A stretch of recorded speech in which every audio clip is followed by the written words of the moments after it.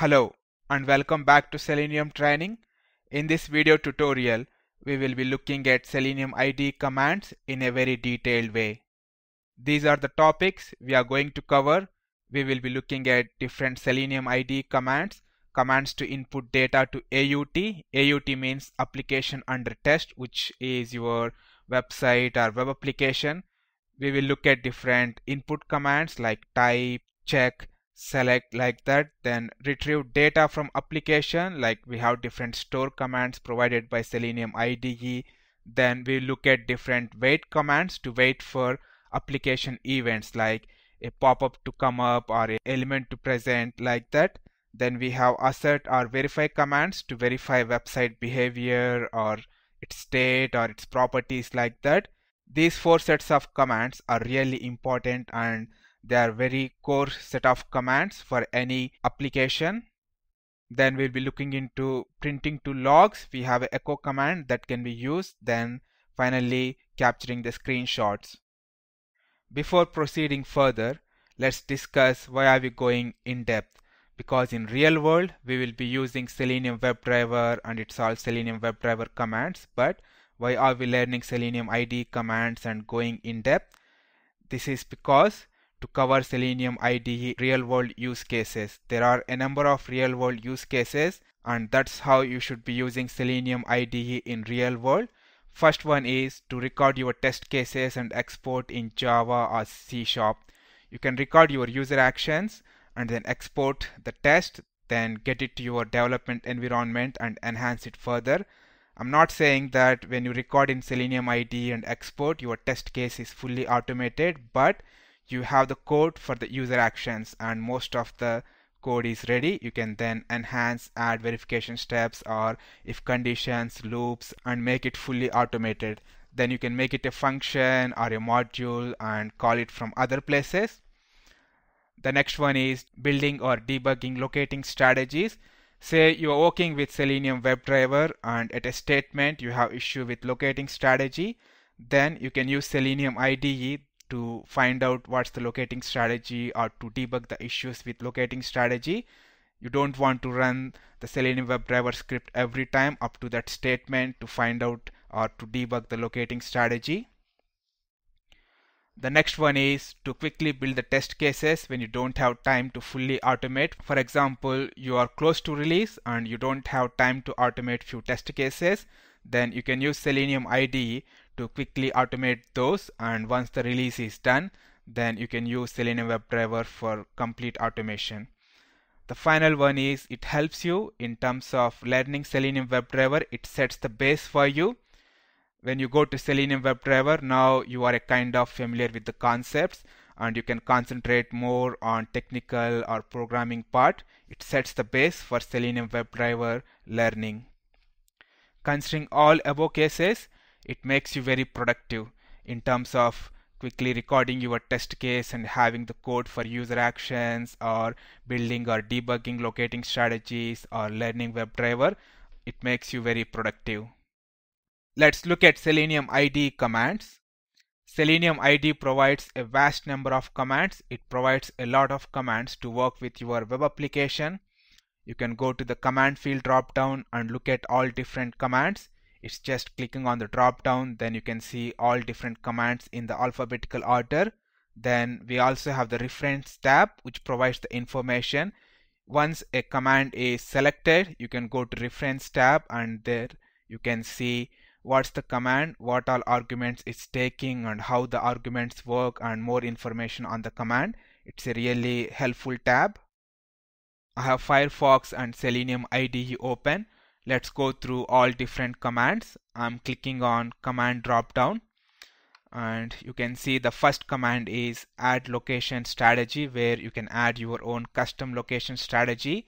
Then you can add a JavaScript to Selenium IDE. Then we have few commands to deal with the alert key button. Then going further, we have a number of assert commands. You can assert an alert whether the alert is present or not. You can assert attribute, which is really important. You can assert the attribute of an element. Then we have a number of assert commands. Assert element present to verify whether element is present or not. Going further, we have capture entire page screenshot, that is used to capture the entire page screenshot. Then we have check command. This is for the check boxes. You can check a checkbox using this command. Then we have click and wait, which we have already seen. Then click at, where you can click at a specific coordinate. Going further, we have a number of commands to deal with the context menu, then a number of commands to deal with the cookies. Then we have a number of commands to deal with the drag and drop. This is mainly to let you know that what all different commands we have in Selenium IDE. There are a vast number of commands are there. Some of them you will be using, some of them you won't be using. It depends upon your web application and your context. Then we have echo command, which is used to print the information to the log. Going further, we have few commands to deal with the mouse. Mouse down at. Then we have few select commands. This select command, this is used to select from the drop down. Then we have select frame, select pop-up, select window. They are mainly to switch to that object. You can select a frame, then switch to the frame and do the actions in the frame. You can select a pop-up or window, then direct all your actions in that pop-up or window. Select window is useful whenever you have multiple windows. You can use select window, then switch to whatever window you want and perform your actions. It's select window, then writing the title of the window, then you can send all actions into that window.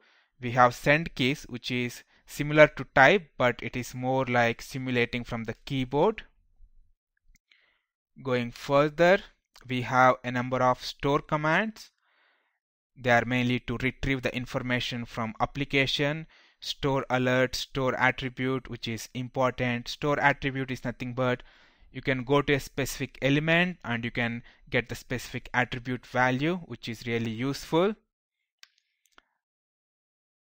Then we have store element present. You can check whether an element present or not.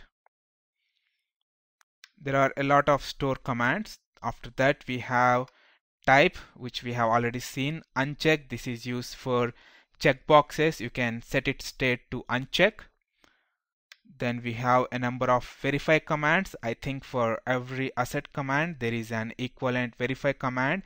Verify attribute, verify body text, the whole body text of the web page. You can verify cookies, verify confirmation. This is to deal with the JavaScript pop-ups. After that, we have a lot of waitFor commands. This is mainly to wait for events in the application. You can wait for an alert, or you can wait for an alert not present. You can wait for attribute. This is waiting for specific attribute value on an element. Then we have wait for element present, to wait for an element to be present on the application. Going further, there are a number of wait commands. Wait for pop-up, wait for prompt. Then finally we have few commands to deal with the windows. Window focus, to give a focus on window. Then window maximize, to maximize the window. These all are different types of commands and we will be going through the important ones. Selenium IDE provides a number of commands to input data to your web application or website. We have already seen few commands. We have seen type, select, click. Now we'll be seeing other commands like send keys, check, uncheck, and submit. One thing to remember, for all these input commands, we have unwait version to handle any page loading after input action. For example, say you are clicking on a button, after that it's going to a new page, or you are clicking on submit and after that it's going to a new page. For all these actions, we have unwait version to handle the page loading. Let's look at some of the input commands. I'm going to SlideShare website, then let's go to login page. Here we have a checkbox. Let's look at check and uncheck first. It is already checked, so I'm going to use uncheck command. I'm selecting a new command. Then I'm saying uncheck. Then you can specify the target here. Let me inspect that element with Firebug. Inspect the checkbox.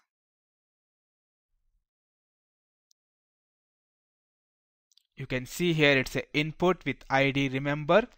So I can say uncheck ID equal to remember. If I click on find, it's matching to that checkbox. If I run this command, you can see it has unchecked the checkbox. Now again, I can use the check version. I'm saying here check ID equal to remember. Now it's going to go to the checkbox and set its state to check. If I run this one, you can see here the element is checked now. Next, look at submit command. Command submit. Submit command is useful to simulate submit action on the forms. This is particularly useful when you have forms without submit commands. You can see here example single input search forms. As mentioned earlier, reference tab is very useful. You can see the command, the arguments it's taking and how they work. I'm saying submit. Then let me find the target of the form. Let me go to the form. I think this is the form. You can see form ID login form. So I can say here submit on target ID equal to login form. If I click on find, it's matching to the form.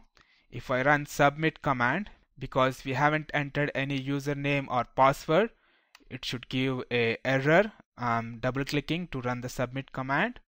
It is doing something. Okay, it has performed submit action, but you can see it says incorrect username or password. That's how submit command works. It's really useful when you have a form without submit button.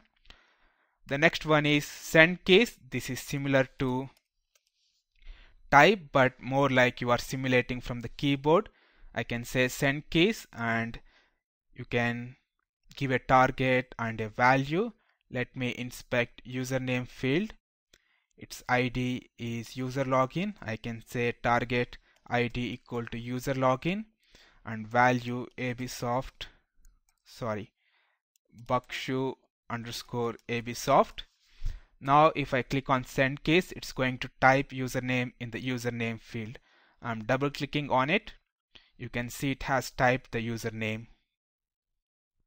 Let's look at store commands. Selenium IDE provides a variety of store commands like store text. You can use this command to store the text displayed or present on an element. Then we have store attribute that is used to store specific attribute value.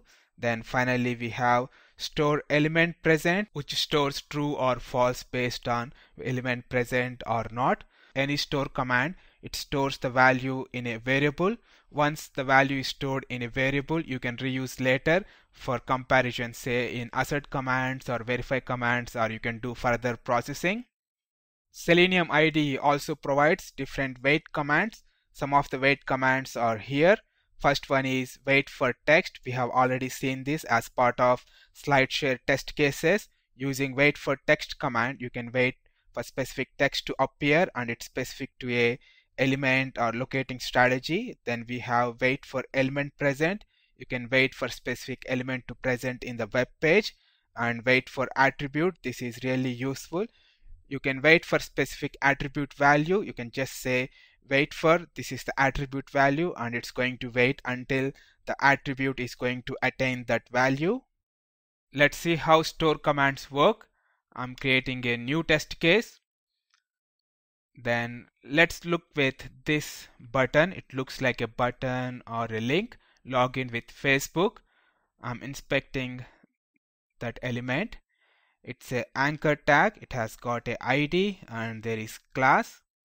If I expand that, there is text login with Facebook. Let's try to get this text. What I can say here is I can say store text and target. Target is We can use link text. Let's use ID. ID is available. I can say target ID equal to FP login, and here we need to give a variable. I can say FP text. Now it's going to go to the element and get whatever text within the element in the FP text.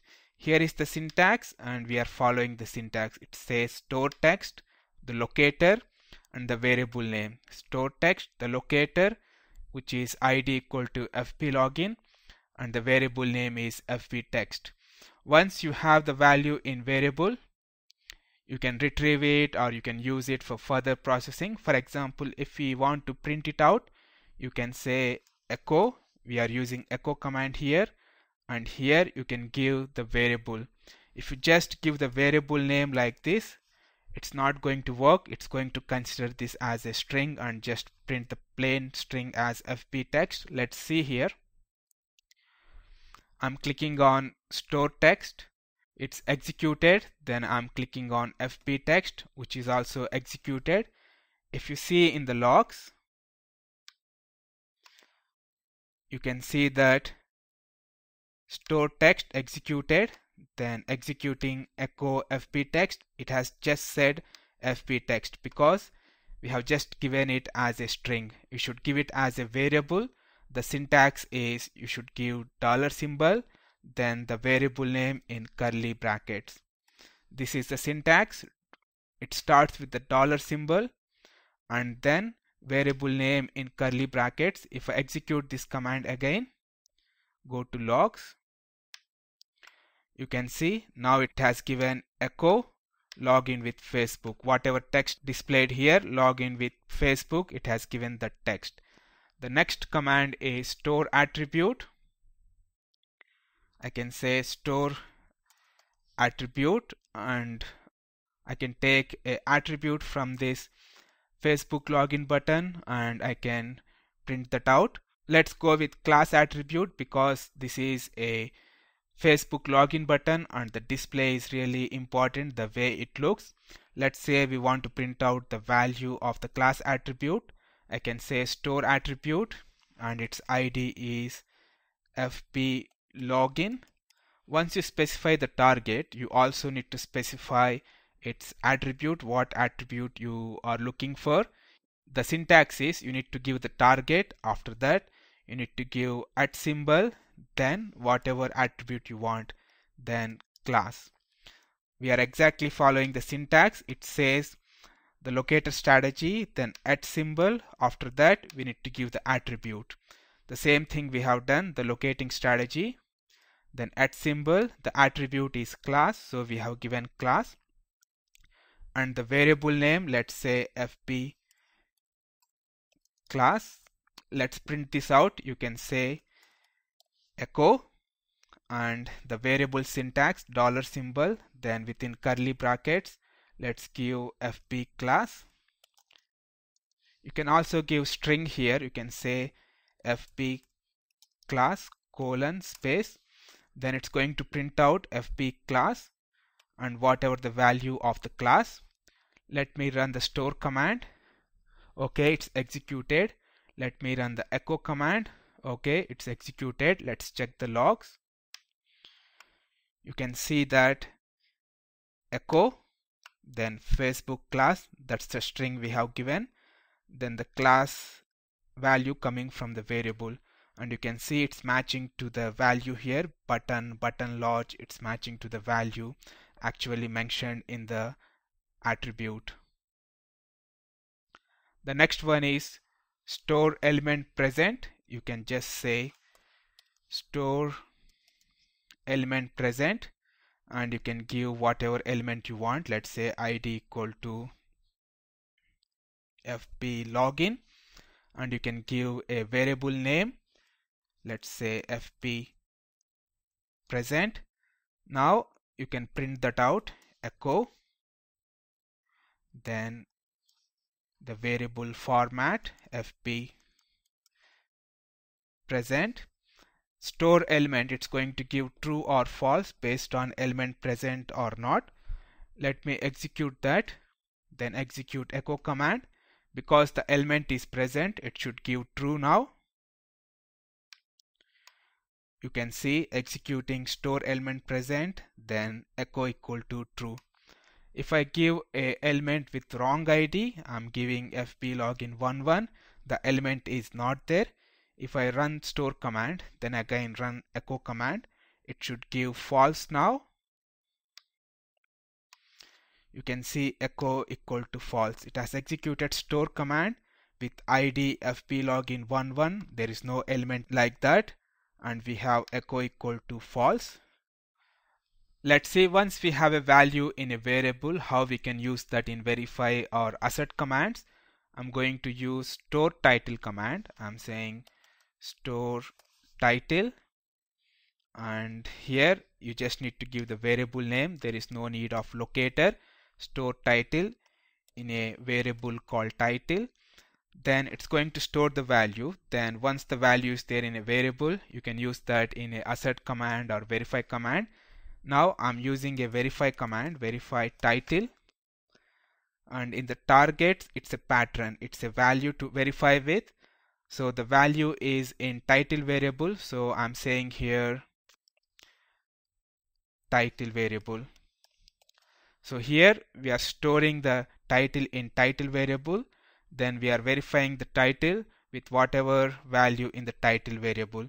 If I run store title, it's executed. If I run verify title, you can see it's in dark green and it's also passed. If you see the logs,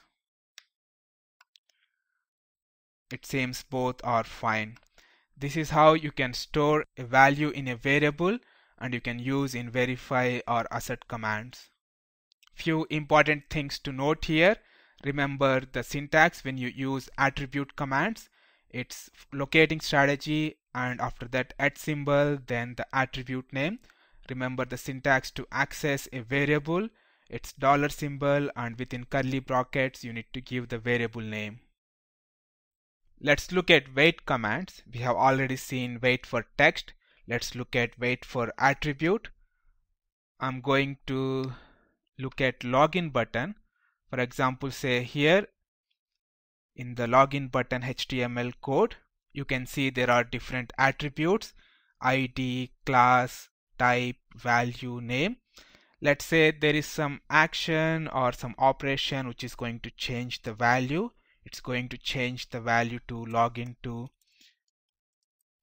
slide share, and after that we want to have a wait command to wait for the text to appear. What we can say here is wait for attribute, and attribute of what element? A element with ID equal to login form landing page. That's the ID of the login button. I can say ID equal to login form landing page. Then we want the attribute at, the attribute is value, and what's the value we are waiting for? We are waiting for login to slide share. So in this command we are saying wait for attribute and wait for value attribute on login button to become login to slide share. Let me refresh the screen. Okay, now the page is refreshed. I'm going to login button. Let me execute. Now the values are different. Let me execute. How wait for attribute works is it's going to wait for the attribute value to change for 30 seconds. The timeout is defined in the options timeout variable. It will wait for 30 seconds, and within 30 seconds if the value is changing, then it will pass and proceed to next step. If the value is not changing, then it's going to fail. It's in yellow color, that means it's executing. I hope we are very close to 30 seconds timeout period. It should be failing now. You can see it has turned to red color. It has failed. Let me execute again, and this time change the value to login to slide share. Let me copy this value. I'm executing this again. You can see now it's in yellow color. I'm changing the value to login slide share, and immediately it's going to pass. I have changed, and you can see immediately it has changed to green color, light green color, and it has passed. This is how waitFor attribute works. And in the same way, we have waitFor element present, which is going to look for an element, and if the element is present within 30 seconds, it's going to pass and proceed to next step, otherwise it's going to fail. Now let's see how to use assert commands and verify commands. Choosing between assert and verify commands depends upon how you want to manage your failures. For example, say there is a failure, what do you want to do? Whether you want to stop the test or proceed with the test. First, let's see how these commands work. On assert command failure, it will fail the test and abort the current test case execution. On verify command failure, it will fail the test but it continues to run rest of the test case. This is how assert and verify commands work. Let's see when to use assert commands and when to use verify commands. Use assert commands to make sure your test case is going in right direction. For example, to make sure that right user configuration is loaded or correct page is loaded. For that purpose, to make sure that your test is going in the right direction, use assert commands. Use verify commands to actually compare test results or output values. For example, say you are on a wrong page, then whatever verifications you do, everything is going to fail. If you use the assert command to make sure that you are on the right page, then it's going to immediately fail on wrong page. Then you can immediately go and see the results. It's going to save a lot of time. Going further, the best use of these commands is to logically group your test commands and start each group with an assert command to make sure that you are in the right page or right direction. Then use one or more verify test commands for actual test verifications or comparisons. Here is a real world example. Make sure you are on the right page with assert command, and for actual test comparisons use one or more verify commands. With this, if you are on wrong page, it's going to fail immediately and you can see the results immediately. It's going to save time for you. As we have already seen earlier, Selenium IDE provides different assert commands and verify commands. Here are some of the examples. I think for each assert command there is an equivalent verify command. We have assert title that you can use to assert the title of the current page. Then we have assert attribute that you can use to assert the attribute of an element. Then we have assert element present that you can use to check whether an element present or not. We have the same commands in the verify as well. They work in the same way, but whenever a verify command failed, it's going to fail the test case and proceed with rest of the test. But whenever a assert command is failed, it's going to fail the test and stop the current test execution. Let's see assert and verify commands in action. I'm creating a new test case. Let's go back to our Yahoo UK search. What I want to do is I'm going to Yahoo page. Then I want to search for Selenium keyword. Once we are on search results page, this is the Yahoo logo. This seems to be important, so let's check that this element is present. Then this is the search box. Let's check that its value and some of its attributes. I'm first going to record. I'm going in recording mode. Let's go to Yahoo UK site. Then let's enter Selenium. Then let's click on search button. Now let's stop the recording. Let me correct the steps here. Open the Yahoo page. We don't want to click anywhere. This is typing in the search box, but its ID is dynamic. Let me go through list of locating strategies recognized by Selenium IDE. I can use name equal to P. That's good. Then I don't want to click on it again. Then click on search button, search submit, which is clicking on search button. Now we have done the search action. We will be on search results page. First thing, we want to make sure that we are on the right page. We are on the search results page. Then we can do all the verifications. I can use assert title. If I right click, you can see we have assert title command. I can use assert title to make sure that I'm on the right page. I'm on the search results page. Let's click on it. Okay, it has inserted assert title. After that, I want to check that this logo is present. This is the actual test verification, so I can use verify command. Right click on it and say verify element present ID equal to logo. I can use this. If I click on find, it's finding the Yahoo logo. That's great. Next one is I want to verify that its value is Selenium. If I right click, there is a command called verify value. I can use this to make sure that its value is Selenium. Let's verify other attributes. If I click on inspect element with Firebug, it's an input tag. It has got other attributes as well: class, type, tab index, autocomplete. Let's say we want to check autocomplete is off. I can say verify autocomplete is off. Let's write the step. Verify attribute. Then what's the target? This is the ID, so I can use that ID. This is the ID. Then we need to give the attribute we want. So @ symbol, then the attribute name autocomplete, then the value, what value you want to verify with. It should be off. Now it looks complete. We are opening the Yahoo UK page. Then we are entering Selenium in the search box. We are clicking on the search button.